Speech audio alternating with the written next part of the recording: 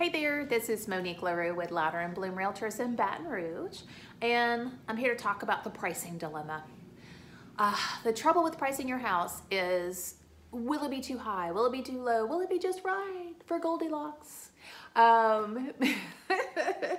If you list your home too high, even though you lower your price later on, you can run the risk of your home becoming stale. If you list your home too low, you may run the risk of selling your home for less than what it's worth. However, I will say this, in a seller's market, you're likely to get multiple bids in that situation. When is the best time to list? Traditionally, I would say March through June. However, inventory is crazy low right now, so list right now, please. Call me, list.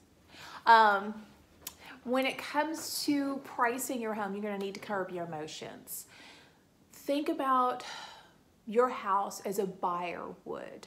What would they think? What would they want as their best deal? Take your emotions out of it. I know you raised your kids there. You got your first puppy there. All kinds of great stuff. But you have to get the emotions out of it. Get your home into shape. Give it a nice deep cleaning, a little DIY love, and boost that curb appeal. You would not believe what a little curb appeal will do to a house. Had a house in Minnesota. No one was interested until we cut all the trees in the front yard. Not all the trees, but a lot of the trees. Because you couldn't see the house. All you could see was the garage when you drove by. So that really helped out a lot. Then get a real estate review from a realtor. I'd love to do one for you. So drop me a line, give me a call, and I'll love to help you out.